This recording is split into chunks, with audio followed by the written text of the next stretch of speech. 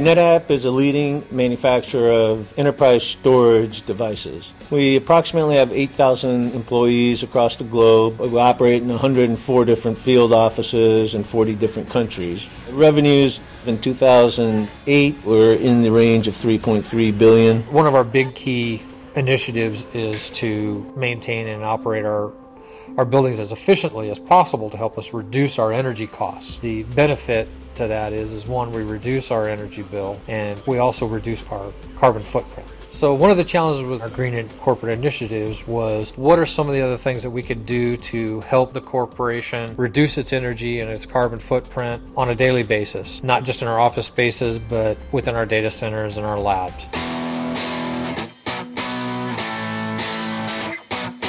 Pacific Gas and Electric Company, otherwise known as PG&E, is one of the 6 largest utilities in the country. One of the challenges from PG&E is to always make power available so that we don't run into the rolling blackouts that we did years ago. So the automated demand response is actually a partnership between the utilities and industrial and commercial companies to reduce their load. The utility will send a signal out automatically through the internet to all these different buildings, and based off of the strategies that are programmed into their systems, will reduce that lighting and air conditioning so that it reduces whatever load a company nominates to reduce. They're compensated for participation in the program, as well as then compensated for the energy we do not consume. So the Cisco Mediator's key role is its interaction between the utility and our building automation systems. The Cisco Mediator provides the interface from the signals that we receive through the utility. Their server sends a signal to Mediator, which then initiates these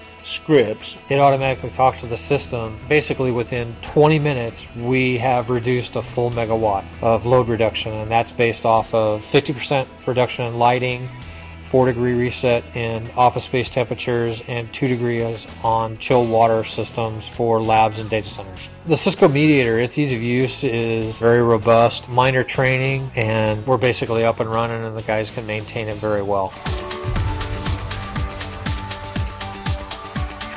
We had one goal and objective to start off with, and that was the automated demand response program. We have now broadened that range and scalability, really capitalizing on the Cisco Mediator to go far beyond that. It works as a middleware to bring together systems that don't have protocols that can communicate directly with other systems. In addition, we use it as a platform to allow our users and operators to access the data that we're acquiring. Anybody with any type of web browser can get in and actually view real-time data. We're going in and we're grabbing IT information, interfacing to the actual racked equipment, getting temperature values, CPU utilization, power consumption of that equipment. We can see what fan speeds are doing internal to the equipment. It allows us to aggregate data and then utilize that data to operate more efficiently. The long-term goal for us is to be as efficient as possible, save energy, and reduce our carbon footprint.